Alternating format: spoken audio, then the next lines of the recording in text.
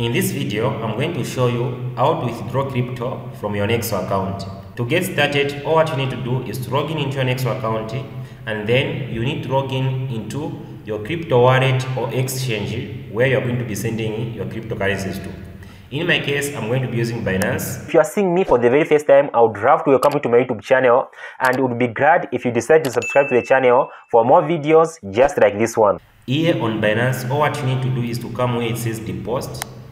You can do the same regardless of the crypto exchange or wallet you want to deposit the funds to. Then you say you want to deposit crypto. Then over here, you just need to select the coin you want to deposit. In this case, it will be USDT. Then you need to select the crypto network. So we are going to be choosing Polygon Matic, because with Polygon you'll be able to deposit absolutely for free like on Nexo. Then all what you need to do is to copy this crypto address and then come back to your Nexo account.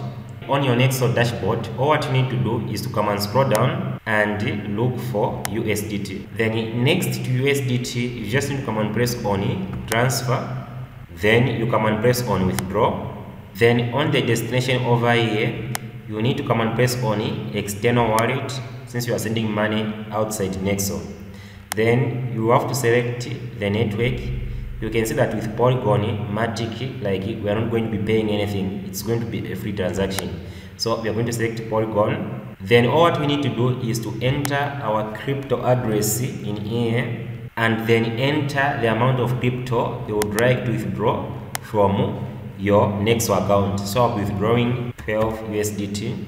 Then all what you need to do is to come down over here and come and press on withdraw. Then you need to confirm the transaction by entering the code that is going to be sent to your phone. After entering the confirmation code sent to your mobile phone, you also need to come to your email and confirm the transaction, because Nexo is going to send you an email to confirm the withdraw, like via email. If everything is correct, you just need to come and press on confirm withdraw. So as you have seen, I've been able to withdraw the USDT from Nexo successfully. It is very simple and straightforward. Thank you very much for watching. See you in the next video.